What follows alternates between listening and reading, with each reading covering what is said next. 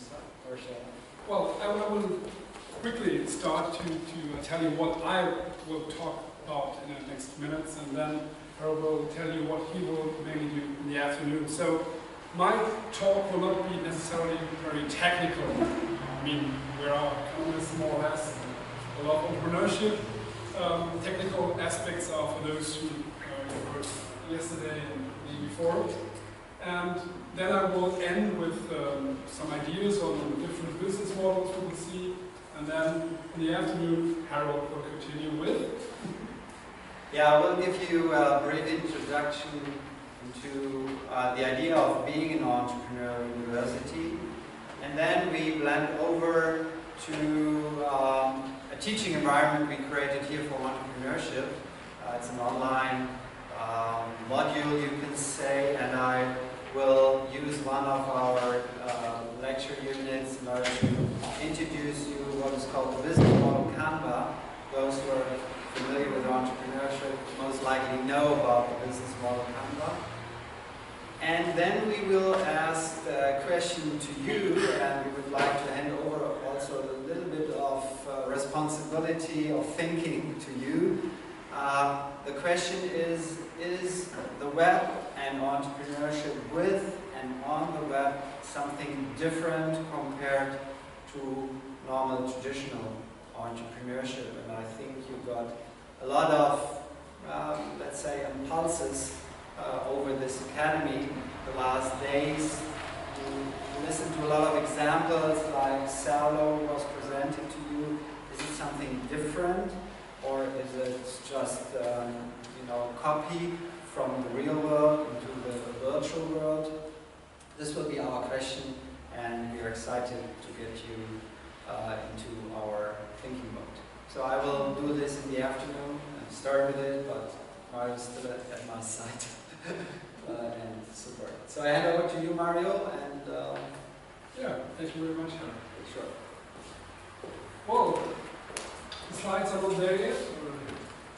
Yes, we have ongoing. They're ongoing. Well, actually, I do not really need the slides for the talk, but in particular, the first slide could be great because I needed to do my work, because I decided not to start it the German way. You know, Germans usually start a presentation with, well, my name is Mario, and this is my agenda. Bam, bam, bam. And then I tell you, the American way, we have a guest from America here, usually start with a hook, with a nice story of what went wrong or what went quite well. And if you look at this, some of us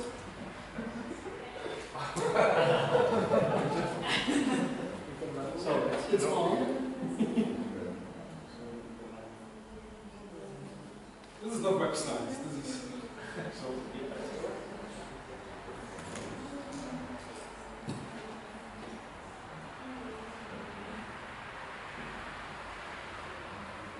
I'm sorry, it's my fault. yeah, 30 plus people looking at you, making you nervous. Yes, the microphone doesn't work. It is the red dot. When you look at the big pocket, is it the light on? Maybe you can help me.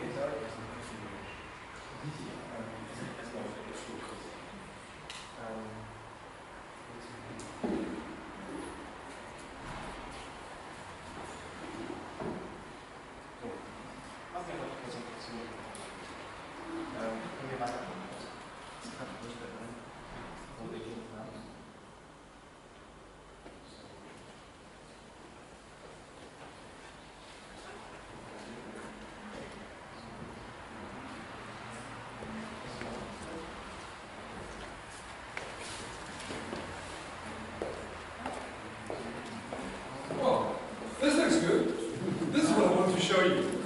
This is not what you can expect today in Mensa, unfortunately. But does it look delicious? I would like to eat it. I mean, some of you may be vegetarian, so I apologize for that. But what is if this is built in a restaurant that does not have delivery service? Well, it was a problem, but meanwhile we have companies who solve it, and it still doesn't work. Maybe I should use it here, or this is better maybe. So we have companies such as Foodora, which they took an incredible simple idea, just going to restaurants and deliver, take the food as you ordered it, and bring it to you. So they do not build their own food, they do not make it, they do not cook. They do not have employees in the typical sense. They use people, students with a bike. And even those people who have to bring their own bikes and their own smartphone, their cell phone to interact with Foodora. So actually, simple idea, but only happening because the web is enabling everything. And on the other hand, why is it profitable? I mean, they charge in Germany, I don't know if they charge in other countries, €2.90 per delivery. And even that would not be enough for profit, but they have a nice algorithm in the back, and they try to have 2 orders at least going over one person who delivers it. And so they have actually a double price per offer. So other examples are Lieferando, also pretty simple. You go to a website and order your food, and they do not really deliver it, so they work with restaurants who do deliver. And another topic you know maybe is Open Table, or there are several other companies who do reservation services for restaurants. Again, incredibly simple. I mean, you have booked so many restaurant tables in your life. You just phone your favorite restaurant, that's it. So why should you use an online tool? So for us, it's really a simple idea. But for the merchants, it's changing the world. Because with the net, you get information about who makes a reservation. So if Harold has paid $200 the last time he visited the restaurant, then if he orders next time and makes a reservation via Open Table, for example, the restaurant knows, oh, well, that's Harold. Let's give him the best place so that he makes a revenue again of more than $200. So there's a lot of things happening, and I think all those systems have the potential to turn established businesses up and down. This is actually where we are pretty close to the word web entrepreneurship. Another example is, again, this online reservation of restaurants. Here, Cornu, which was actually founded by a student of the University of Koblenz-Landau, is located in Berlin, 3 years old, approximately. And look at the figures. They have a plus 117% in terms of restaurants they work with. 266% more in terms of seated dinners, and so on and so forth. So there's a lot of things going on. Huge growth. And they sold the company about a year ago for $200 million, which is quite okay for a company based on a pretty simple idea. Which doesn't mean that it's simple to run the business, it's just the idea that is simple. And as you know, we have a lot of other things going on there. More or less established businesses like Airbnb, which changed how we use accommodation today. Moringa, which makes relocation services. This is in Germany a particular case.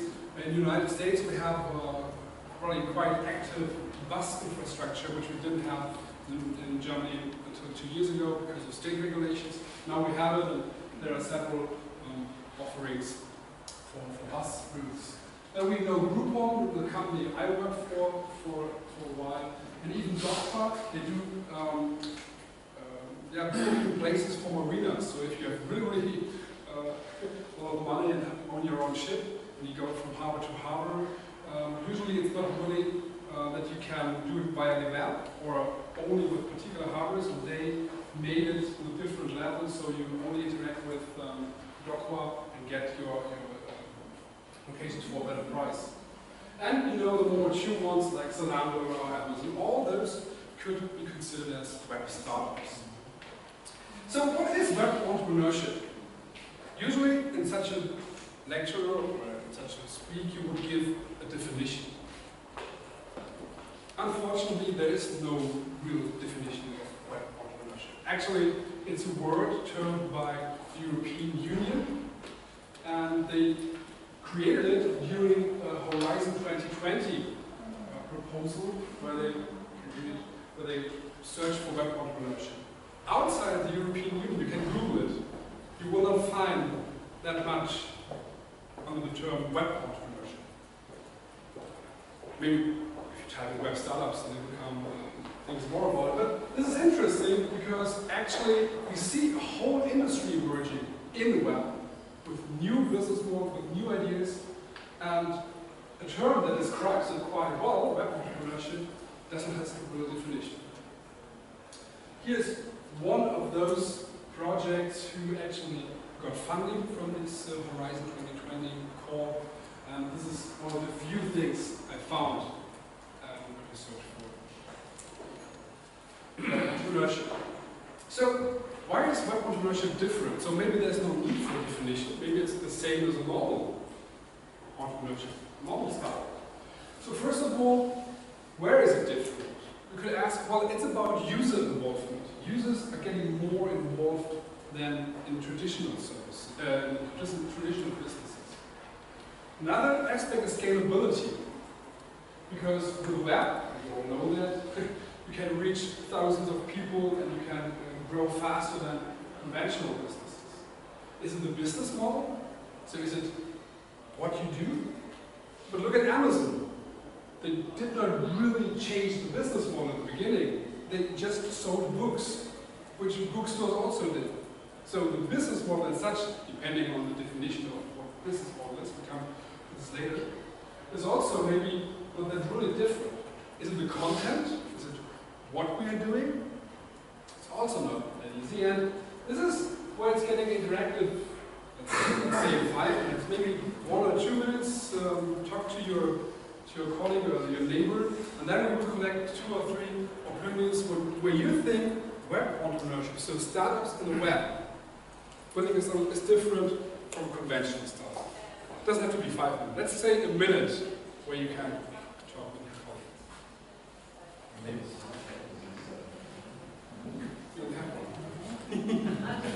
Okay, thank you very much for your discussion. So you can sit where you are right now. So give me some examples. What do you think? Is it different from a traditional business, or is it the same? What do you think, Pavi? Very different because you have the network effect here, which is not so easy. Mm-hmm. When you don't have a web. Okay, but we will come to that point later. Yeah, thank you. It's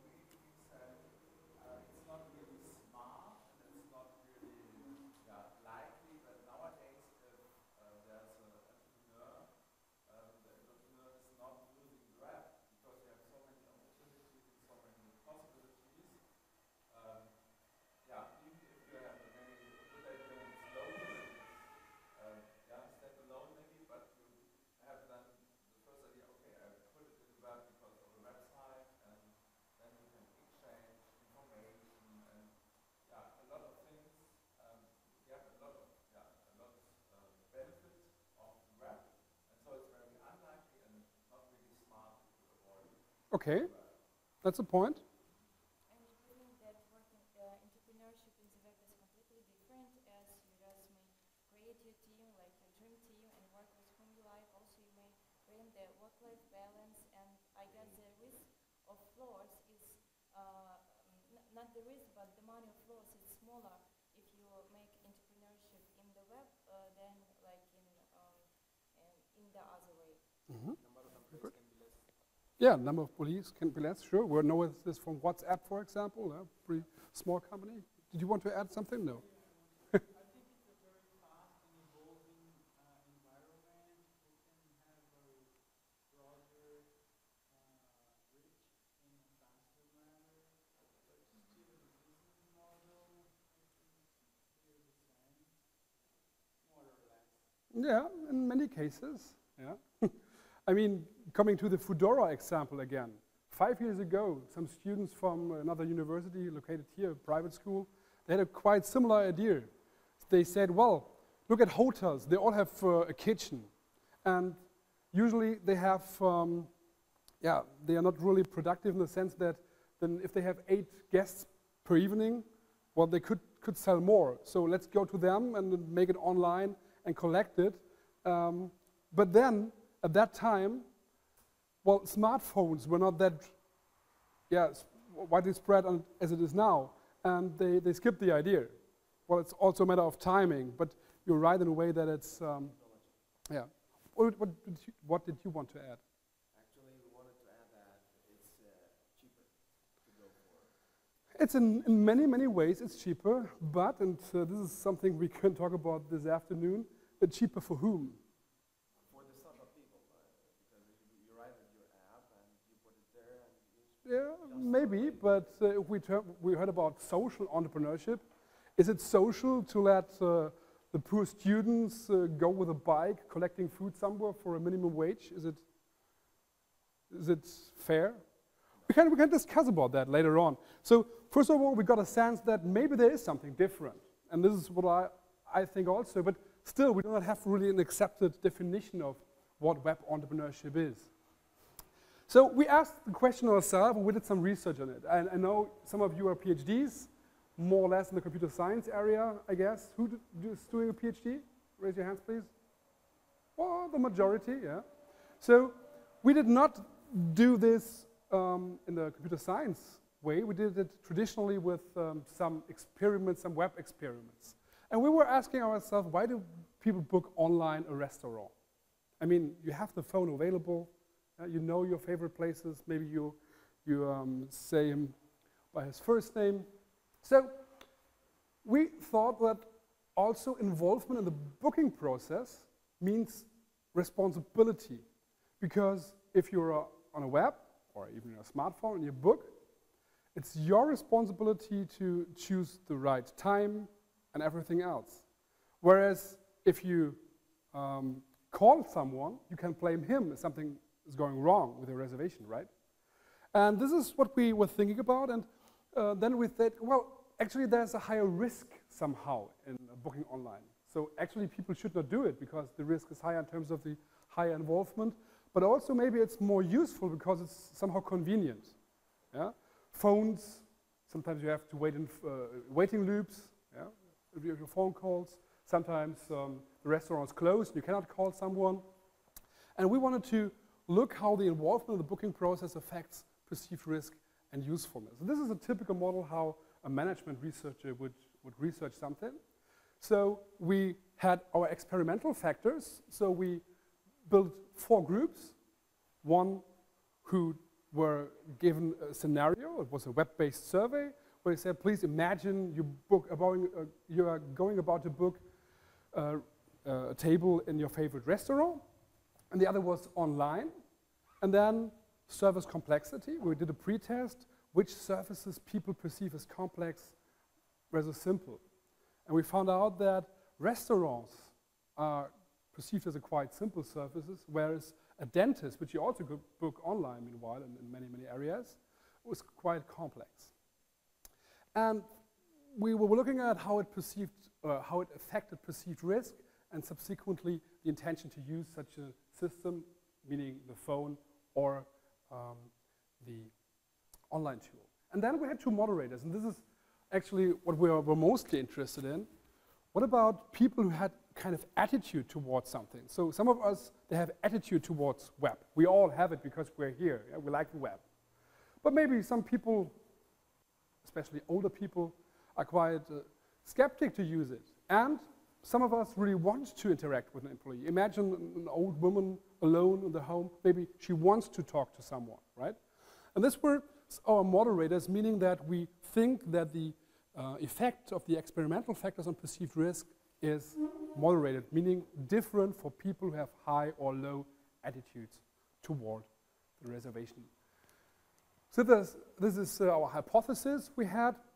I do not want to go too much into detail because I know you're more or less web science students or computer science students and no management students, but for example, we had one hypothesis, meaning a high involvement in the booking process in terms of the online booking compared to the phone reservation will negatively affect the intention to use the booking system. And we had a lot of those hypotheses which we tested.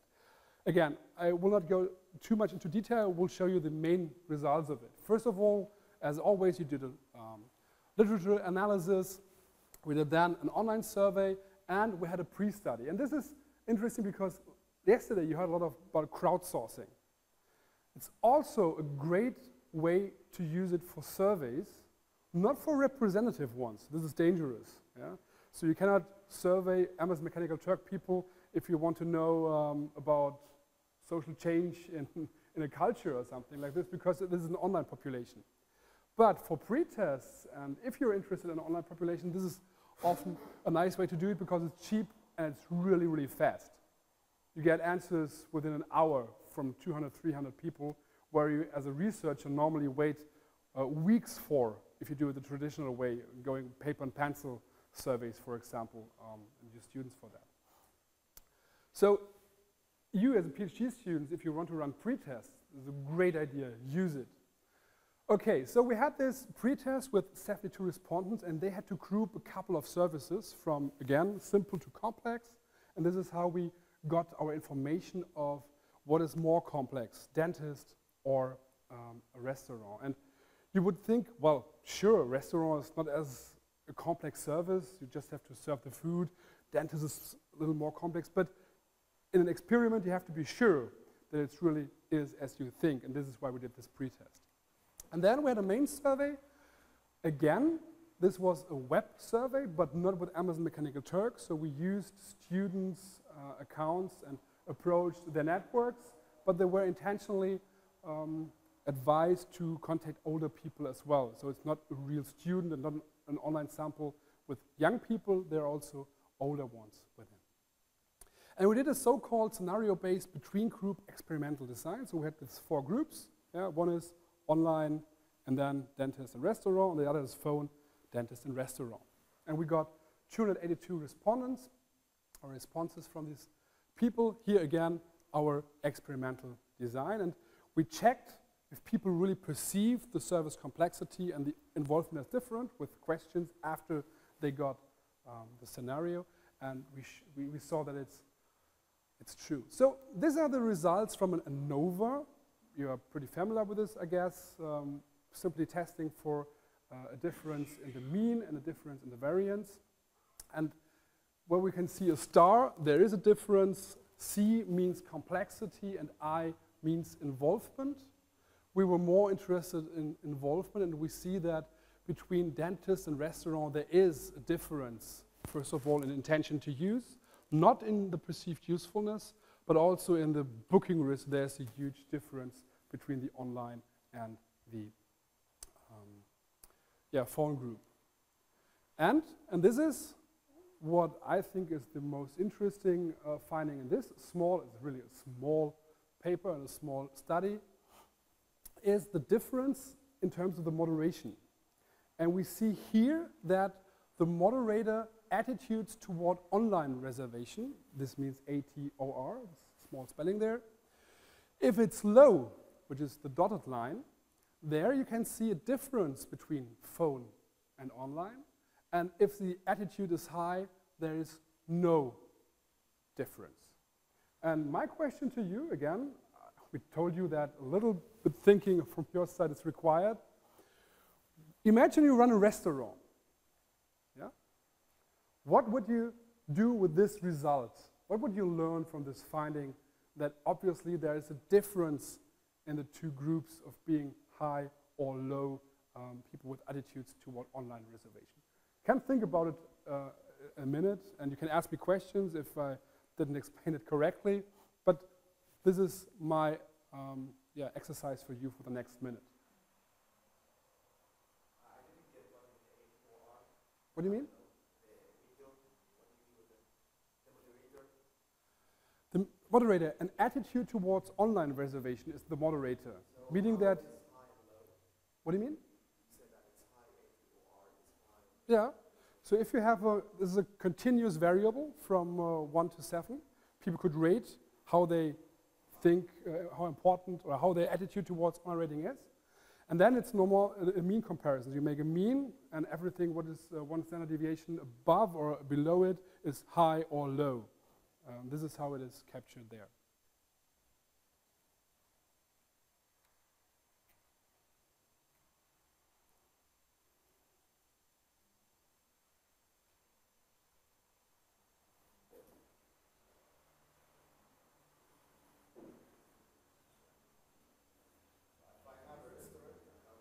Yeah. on the online, I should expect most of the people who reserve will not come.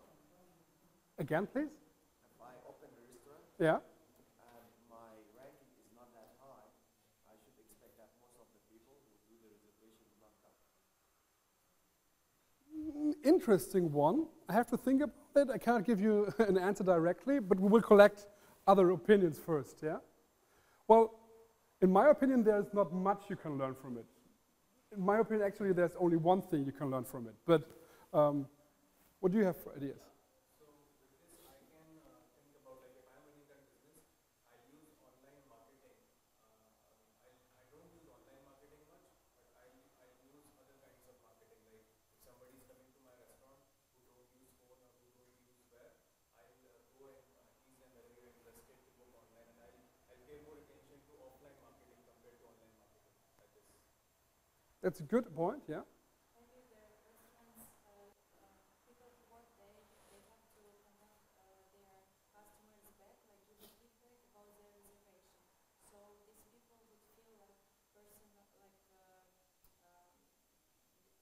this might be like a phone call, but email feedback. So they would feel more closer to their to this restaurant and maybe get like the better impression of it and feel it more reliable for them to go to this restaurant and make an online booking.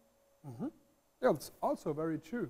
Maybe pay Chinese company to rank to make my restaurant more popular online or That's also a very good strategy, but this was not about ratings so much. We come to ratings in a minute.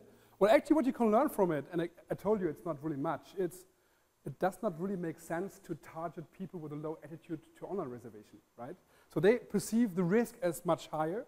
So if you have a limited marketing budget, which you usually have as a small merchant somewhere in a town, it only makes sense to target those who have a high attitude towards online reservation. So you can ask people, for example, quite simple, as some car companies do that.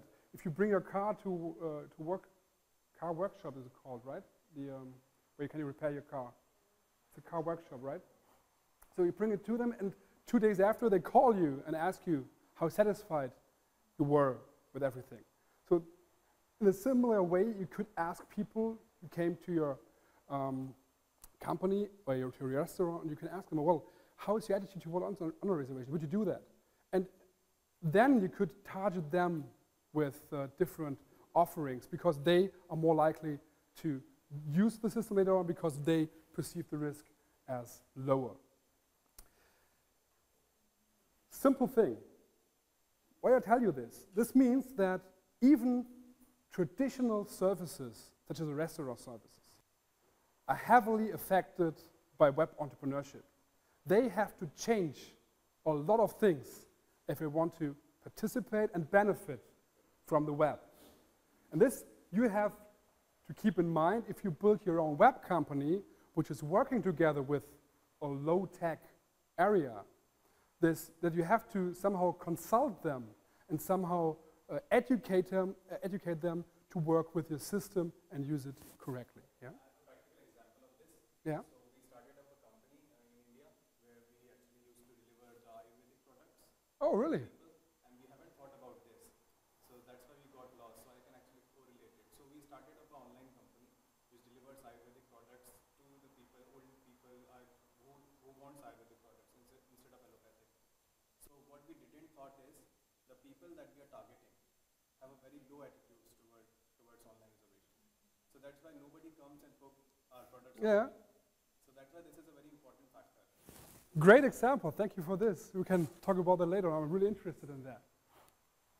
Well, yeah, another example. We are still in the example phase. Oh, sorry, Javi. The previous slide. This one. What do you mean? C was complexity, meaning that the difference between the reservation for a dentist and the reservation for a restaurant. You can see that there's not much of a difference, only in booking risk, but only a small one. So it doesn't really matter what you're booking, it's really more a matter of how you have your attitudes toward online booking. Because at the beginning, we thought that it's the difference between booking a complex service versus booking a rather simple service. But as we could see, the difference was not really there, except for the booking risk, and even there it was a small on a 5% level. Yeah. So in the recapturing it, we could have skipped the pretest on what is more complex, but you never know before you do your analysis and your study, right? Okay, coming to another phenomenon, and this is user ratings, as you already mentioned, and this is here for physicians and dentists and everything. It's Yameda, it's a German platform, but I'm pretty sure that in every country you come from, there are similar platforms because they are emerging. Yeah? You can search for a doctor, and this is often necessary because you do not know all those people. And then we were looking at what the rating, or how the rating is important compared to other factors. So we manipulated 2 of the profiles of the same doctor. So we kept the picture the same, we kept the name the same, but we changed the number ratings and the text-based ratings. And then we gave them to a eye tracking service because we wanted to be sure that people look similar to a high reputation profile and a low reputation profile. Yeah? We needed this to trust our results later on, because if we did not do that, someone could argue, well, maybe people look only at the numbers in the one area and do not really read the texts. But it was the view, the eye tracking movement was nearly similar in both cases. Okay, so we had 2, actually we had 3. I'm only showing 2. We had 3 of the different profiles with different ratings. And they all were realistic ratings. So it's not that we were given a 6 or something, which in Germany is really bad in the German system. We used values really existed. And then we, again, made an experiment where we showed people 3 of these different profiles, and we asked for a couple of things. For example, for how reputable they think the physician is. For age, gender, how they use the internet, how often they go to a doctor, how often they search for it, how they think, how credible this platform is, multiple things. And as you can see, the only thing which was really affecting the intention to make an appointment later on was the rating, which is actually not really surprising. Surprising is more that many of those other variables did not have an effect. This is actually the more surprising finding, not that the rating has an effect. And what we also could see is that the attitude towards usage still has an effect, as we saw in the example of the reservation, but not the so one. Again, it's the one about the profile. And then we did a mediation. Mediation means that an effect is mediated through a third variable. And there we saw that actually it's really, as we thought, it's the reputation. So a high profile signals a higher reputation, which is not really surprising, but we had to control for it. And it's the reputation that actually make the intention to make an online reservation. So far, so good. But if you look at the implications, so you could say, well, a better profile is good, right? But first of all, does it really guarantee you more patients?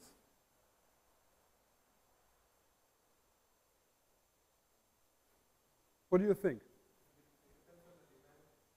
On what, please? On the demand. Good point, very good point. Other comments?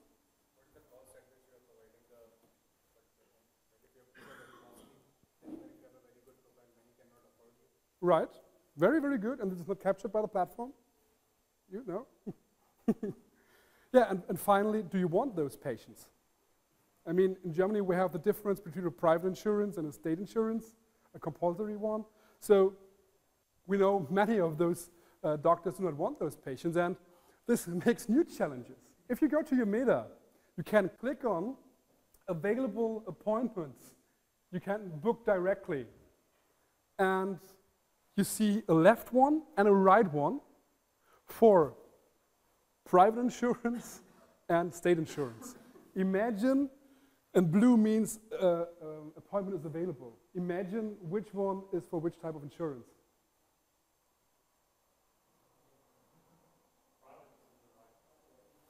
Private is in the right. True and not true. This is the only case I found where a doctor had more options available for state insurance than for private ones. In all other cases, really it is as you imagined, you have more options available for private insurance people. In Koblenz, I searched only for Koblenz doctors. Sorry, I have to, forgot to admit that. Well, yeah, but the interesting thing is, I don't know if all those people, and this is one of the studies we're trying to do next, how this affects how you see the doctor and how likely it is that you book online, and if you book at all. So if you see that someone prefers high price patients, maybe you do not want to go to this doctor.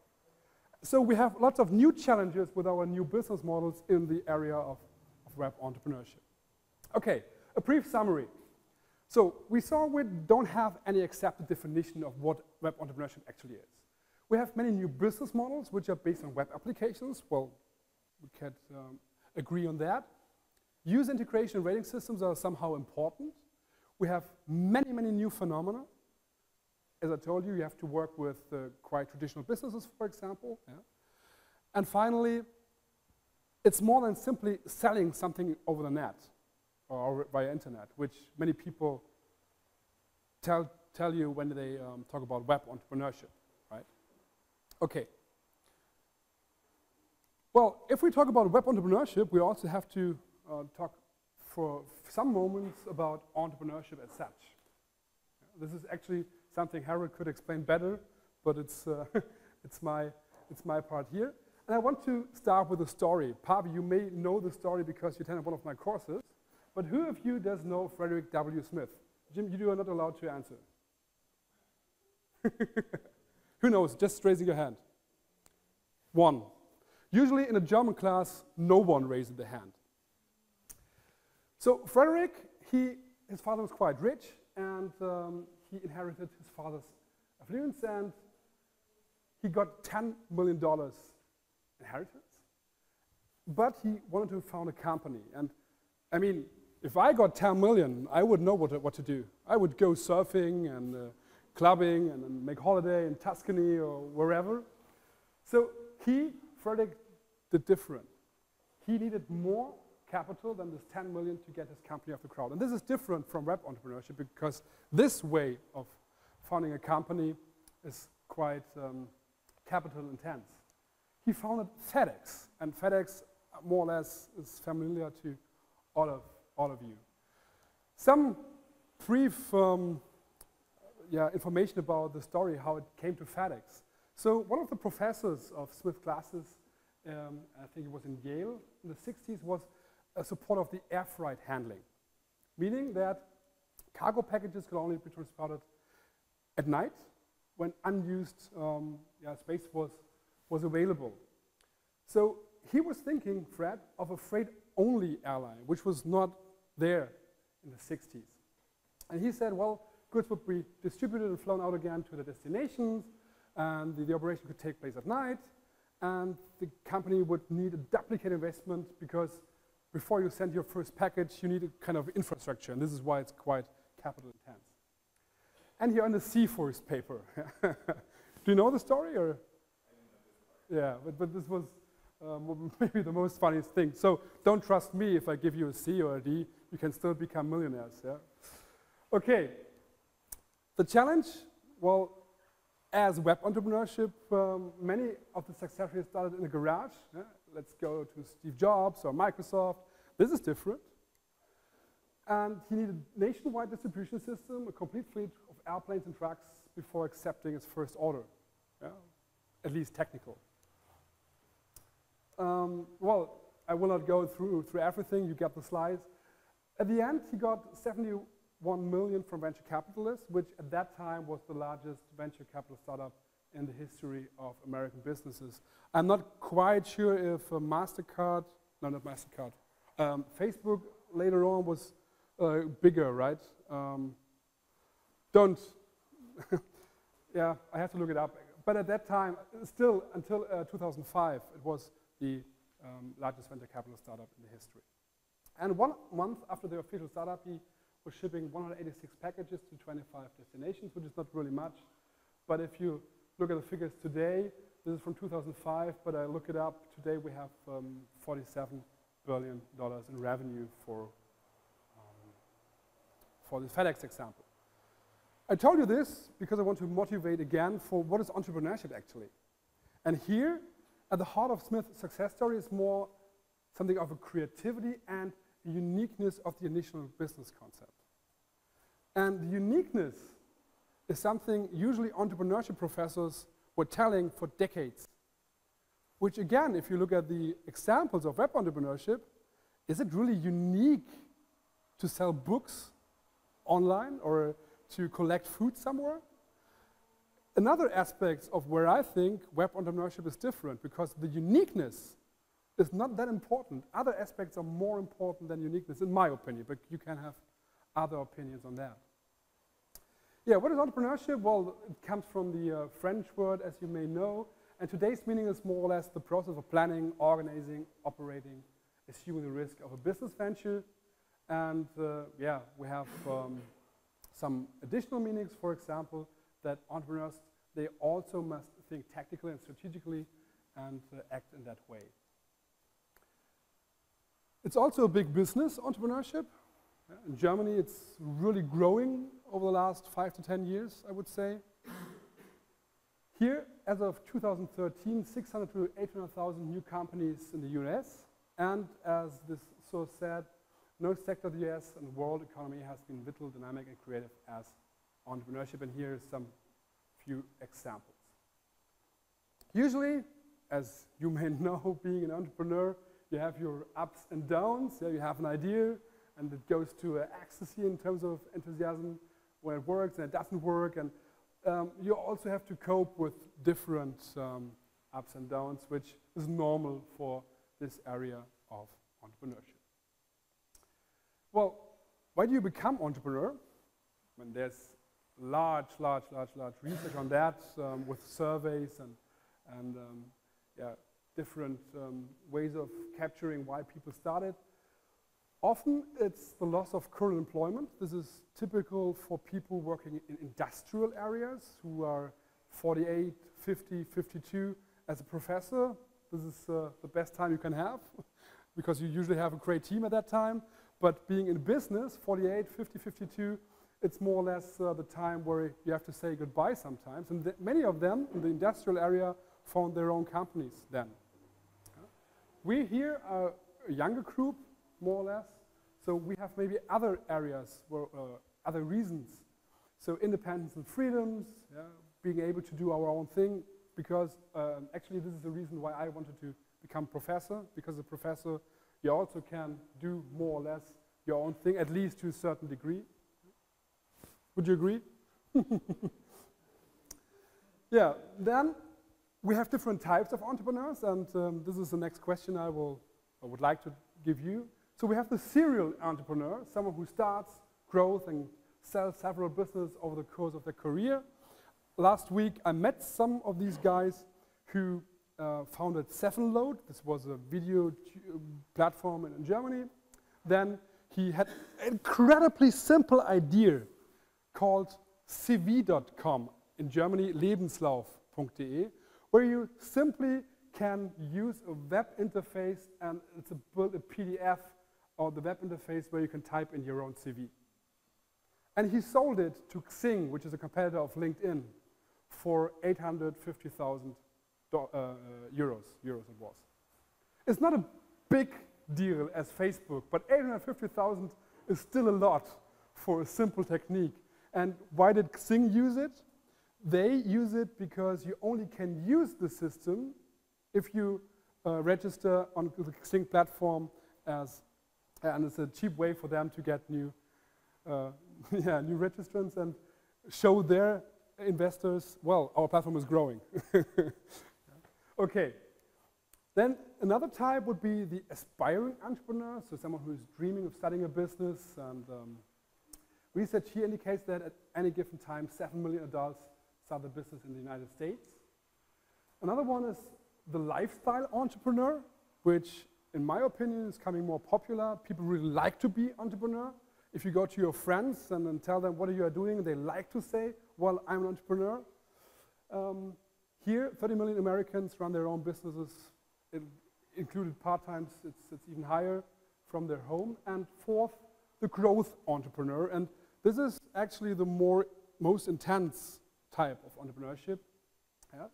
Have the desire and the ability to grow as fast and as large as possible. If you look at Groupon, at Facebook, at Google, growth from the first beginning was a goal, which is not true for any entrepreneurship. Okay, we have 11, some minutes left. Yeah, ask yourself, what type am I? This is not a question we have to answer now, maybe in the afternoon, but could you see some of your personality traits here or not, the type of entrepreneurs? If you also talk, and again, we're jumping from web entrepreneurship, from entrepreneurship to business, here, the business model, a term which is quite often used, but again, well, there are definitions in contrast to web entrepreneurship, but there are so many that it's, again, not that easy to find one which is quite feasible. So here's one. So business model can be an architecture for the product, service, and information flows, including a description of the various business actors and their roles, a description of the potential benefits for the various business actors, and a description of the sources of revenues. This is actually one of the most important aspects. If you look at all those definitions on business models, I would say in 85% you will find a revenue model as a sub-part of it, yeah? I can't understand you well because the window is open, sorry. Is there a properly organized directory structure of all the business models? Like for example, we have the semantic web where everything is properly semantically organized. But do we have anything like a centralized place where we can... Yeah, there is one initiative by the University of St. Gallen, and they have the so-called business model navigator. And they looked at the history of more or less all possible business models you ever could see and derivations of that. And they found 53 archetypes of different business models.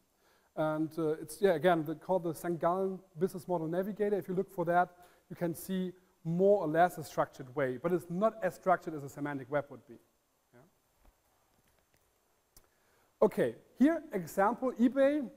Maybe it's not the best example because it's getting old, but quite well known. So actually, they do nothing else than acquisition and bargaining of business transactions and online auctions. They have no own products. As I said, Facebook, for example, has no own media. Yeah. Uber has no own cars. Airbnb has no own rooms or apartments. And still, all those things are quite successful. Some of these areas would refer to the sharing economy, another word that is quite often used in this area. But if you look at the business model more particularly, you have these three building blocks. And in the afternoon, Harold will continue with the business model. I always say canvas. You say canva. I don't know what actually the right word is. Jim, maybe you can help us out. Is it canvas or a Canva? The business model canvas? Canvas with an S, right? Or, okay, thank you. So we have a value proposition. And this is not the business model canvas. You will learn about that this afternoon. So what value does the firm offer for customers or for other firms? This is one question you would ask there. The value generation architecture, so how is that value generated? And the third building block is the revenue model. So how do we generate the money and who is paying for the value? These are 3 basic blocks which you will also find in the business model canvas, but the business model canvas is more extended, has some more features. So look at eBay again. So what kind of value does eBay actually deliver? And well, we know PayPal, and PayPal is belonging to eBay, and it's quite successful, but skip PayPal, actually eBay does not really do the payment except for PayPal. And they do not really do the logistics. Yeah? It's really a small part between buyer and seller. And this has to do with value chains where you really position yourself. And you see so many value chains where some part is not really captured by someone, where you could find opportunities to grow your own business. Again, look at the example of Foodora, collecting food from companies who do not, from restaurants who do not deliver. If you look at the whole value chain, there is someone who's collecting the food himself. Every Sunday, have to go to a restaurant for my wife because she wants the salad from this restaurant. I have to drive 10 kilometers and then pick it up. So I do the job. But it doesn't have to be like that. Yeah? And if you look at value chains, there's so many parts of an entire value chain where you can add a business, and especially with the support of the web. Yeah, again, we have here the value proposition, so it's more or less a bargaining. It's mediated by the platform, logistics, and payment is done with the partners. And customers can be sellers and buyers, and this is a first hint for our next part, has to do with two-sided markets, which I come to in a minute. And to the revenue, well, the revenue is exclusively generated with sellers, which doesn't have to be like that. You can charge other people for this. And yeah, quite complex fee system, which actually is the reason why they're not successful anymore, was getting too complex at some time, and they got additional revenue from PayPal, but they separated it from the main thing. Coming to multi-sided platform. This is typical economics, and we heard from this morning, Simon, as he explained how he generated money. He actually spoke of a triangle. The more economic term would be a two-sided or a multi-sided platform where you have different markets, a market side 1 and a market side 2, and you have barely a direct interaction. Usually you have the interaction via the platform. And this is typical for almost every web startup. Almost. Maybe we can find some startups where it's not like this. But think of some examples. Before we come to these examples, I would like to introduce you two effects from networks. Pavi, you are writing exactly in this area your thesis, right? Yeah? On neutral nets and so on. So here we have two effects. One is the same-side network effect, and then we have the cross-side network effect. And the cross-side network effect is the one who's really interesting when it comes to web entrepreneurship. For example, we have same-side effects. A positive one if we have more players, for example, for an online game. So we have more online interaction. This is the same-side network effect. Everyone benefits because we have more players and the interaction raises. Negative would be we have maybe more sellers in our market and have more competition. A cross-side effect would be that we have more games available to players. Imagine the PlayStation 4 or 5, I don't know what the current number is. Is it 5 still out? 4, huh? 4. Okay. Maybe you know that they sell the PlayStation below the price they would have to charge compared to what they pay for the production of the system. Because then they enable a two-sided market, and this is why the games are so expensive. And this is a typical cross-side. For them, a positive, for you actually a negative one, a positive cross-side network effect. And it's not easy to install those effects. For example, Netscape, you all know this was a company active until 2001, I guess, and the Mozilla browser emerged from the Netscape Navigator problem, and they did not really tie the browser to any server, which IBM with later on Apache and their own web servers did quite well, and Netscape did not. And this is also an example where a cross-site effect did not really emerge because it was not really tight. Another thing which is not easy to understand is the chicken or egg problem in networks effects in general. So the supply side won't engage until there's sufficient volume on the demand side, and vice versa. This is also known as the cross-site network effects. And this is also important if you look at the first, let's say, Facebook, or here we had who knows who. These two guys from Koblenz founded a company here, which was almost similar in size in Germany in 2007. Same functionality as Facebook. And they got funding from venture capitalists based on the registered people. But at that time, you really got funding for registered people, ignoring that 98% of those people are not really active below, just clicking in, reading some news and going. And Facebook was clever enough to understand that it's not really registered people, it's the activity on the platform. Yeah? So if you have enough people and you have the activity, then everything is going. And this is, again, called the chicken or egg problem. Whether it's a chicken and egg problem or a chicken or egg problem depends on whether participation adjusts more rapidly downward toward an equilibrium or upward. This is a more economic way of pronouncing it. The next thing in web entrepreneurship is the pricing. How do you price your offerings?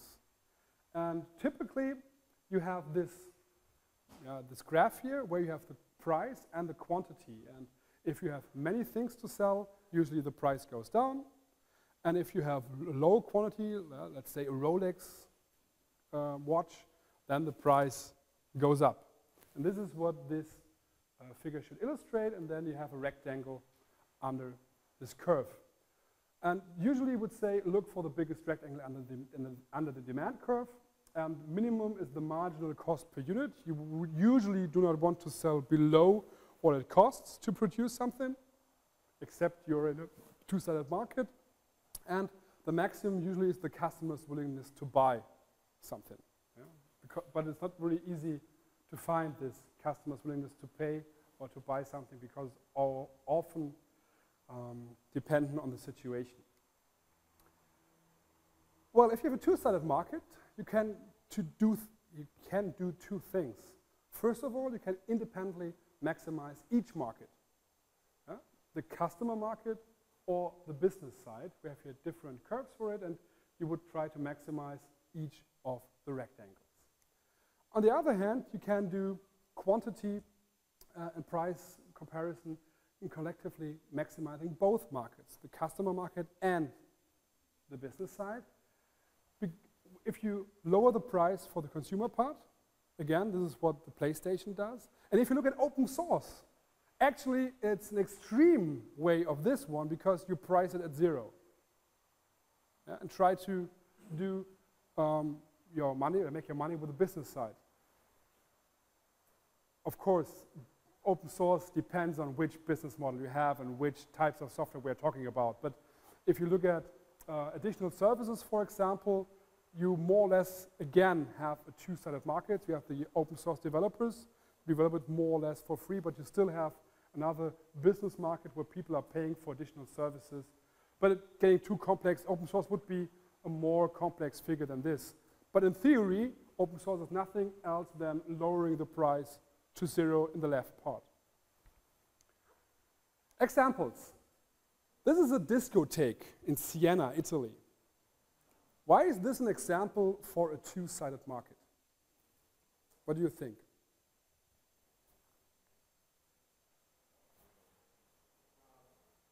Businesses would pay to sell their beer there or advertise there, or Could be, could be. and then obviously you charge people today. Actually, completely right, but it's not the reason why I put it there, but you're right. There's another reason. I give you a hint, maybe a girl should answer the question. Girls get in for free. And men pay. A typical two-sided market approach. Because you raise the demand by having lots of girls, and usually we as men are going to discotheque to meet girls, to to sell, yeah, maybe to find our wives. Some of us want to have fun. So you get in, or let one group in for low, and you charge the other group. It's, again, a two-sided market, not a web-based.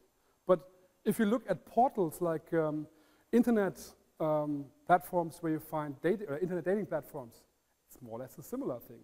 You pay more when you're male compared to being a female. Again, give women free admission, so more men pay charge, and alcohol oftentimes.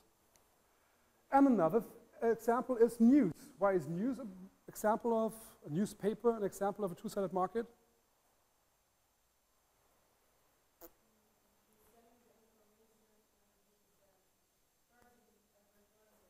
Right.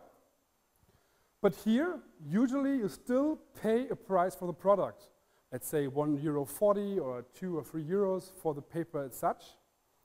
And what Facebook did in terms of markets was nothing else than lowering the price for the offer to 0 and only charge the advertising because they could deliver more value.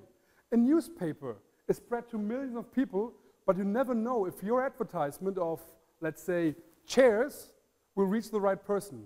You will have 89% people who read it but were not interested in a chair. And this is why Facebook is successful, because they know to whom they send the chair advertisement. So you have a higher rate of return. Again, this is also an example of a two-sided platform. So low price for the newspaper, more readers, and then you can have higher prices for advertising. This worked quite well until the web started to grow. Yeah, and those companies are in trouble in many, many areas. So some more examples, but we do not have to go through the detail: credit card, dating agency, free TV, and so on and so forth. I will end my talk with some things. We will not go too much into detail. I just want to show you that it's possible to model those things to find better prices. But this is not something we really developed in this course right now, and it's maybe too difficult to do in the last 5 to 10 minutes. I will just show you it, and maybe we give one example. So here's some introduction on network platforms, and this has to do with development platforms. Look at Apple iOS, or Android. You can develop for Android your apps, but Android is charging you a little. And then it's often the question as a platform operator: how much do you charge from the developers, and how much do you charge people who really use the app, right? Difficult topic. So we have here in the middle, we have the application service developers, and we have the consumers as two parts of this two-sided market. And usually we have a platform infrastructure, which is here called F. Then we have the service providers, and we have different users. And here are some indicators. So BD is more or less the price you charge the service providers, and PC is the price you charge the users. And yeah, depending on the number, which is N, D, or XC of service providers and the number of users, you can try to look how you can maximize your platform infrastructure.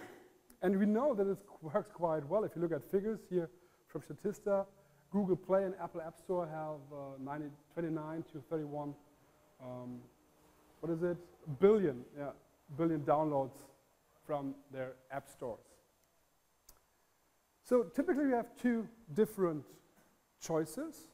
You can have a minimalist design, so it's quasi cheap to build, but less attractive to developers. Yeah, you give them basic functionalities. You do not really put too much investment in your own infrastructure. Again, we are in the position of a platform operator right now, yeah? The one who's sitting here below. Or you make a rich design, gave them many functionalities, you have a priori investment, and then you are attractive to developers, your indirect benefits to consumers, allow the platform to charge higher fees, but it's expensive to build. Just one problem you have in this area, and again, it's just illustrating how you can model this. So in innovating apps, developers will usually use the functionality as is, if already provided by the platform. These are some circumstances usually an economist would give to build a model. So this is more or less given. And consumers are application service users, and they benefit from the number of available applications on the platform. The more applications there are, the more attractive the platform is. Yeah? You have many reasons to choose an iPhone or an Apple Android system, but in part it's also dependent, or at least it was 2 to 3 years ago, which apps are available for both systems, right? This is what this is here about. Then you have a design stage, a pricing stage, and an adoption stage. Again, a next thing you can think about, is it stable, your pricing? Or do I have to change or adapt my pricing in terms of where am I, from design, pricing, or adoption stage? And here, through models, you get the slides. You can go through it. It's not that complex, but maybe too complex to really discuss it here in detail. Here is the utility function for the platform. Simple model, which means that you have a platform that charges a flat fee to both market sides. This is indicated by PC times XC and by BD times ND, and you have to subtract the costs you have to invest a priori in your infrastructure. Yeah? This is how you would model this, and this is not an empirical research. It's not my research actually, people try to model things, and by reformulating functions, they try to find an optimum, for example, for a price. It's not really an empirical way of looking at it. The same thing holds true for the developer utility. So the developer has an own utility function, and again, the consumer has one. And each one you can model and then try to find out, you as a platform operator, when does one side benefit or not. And that makes it more easy to understand how you design your platform, how you have to invest in your platform. This was used for modeling Amazon Web Services. Again, I will not go too much into detail, but these researchers show it works. I see I forgot to cite them, which I will do before I give the slides online. Okay, so our conclusion for this morning is, first of all, web entrepreneurship has different forms. Many characteristics of traditional entrepreneurships are present in web entrepreneurship too, as we can see, but in many areas it's also different. Web startups have the potential to turn established business upside down, and web entrepreneurship often involves two-sided markets, but they're quite difficult to price. What to do over the lunch break and in preparation for this afternoon?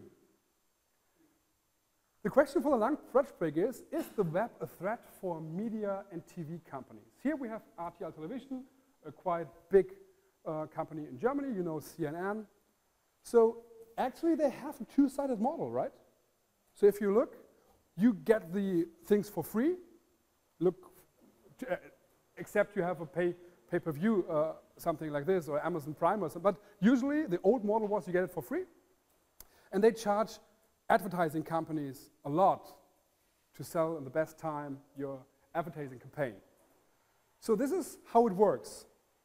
And now we have the web. And RTL, for example, they for years avoided to bring their content to the web. My question would be, why? I mean, it's completely the same. Yeah? Even if you think about IPTV, yeah, it's another technology behind it. But if I look on a television or on my screen, my monitor from my laptop, I would look at advertising and would look my shows, but I could be able to say when I would like to look at. And this is why Amazon Prime is so successful with the series, or Netflix, and so on and so forth. Meanwhile, for a year or something, they have RTL Now, which is something which goes in this direction. So you can look series or even movies sometimes, at least for a certain period of time. Maybe most of the time it's 1 week after it was shown on the main television channel. So there's something happening. And what we want you to do over the break is the following. So first of all, answer for yourself the question, is it a threat or is it an opportunity for the web companies? And then try to model what is the value architecture, what is the revenue model of such a television company. And this afternoon, Harold will introduce the business model canvas. We will briefly try to use this framework to model the business model of such a television company. And then, and this will be quite interesting, you have about 30 to 35 minutes to think about the following thing. Is this business model canvas, which is heavily used by many, many firms to develop their business models, is it able to capture two-sided markets in web entrepreneurship? And if not, how can we extend it? This is our journey for this afternoon, supported and supervised by Harold and a little bit by me. Thank you for your attention and your questions and your remarks and your comments, and we will see you at the afternoon. Thank you.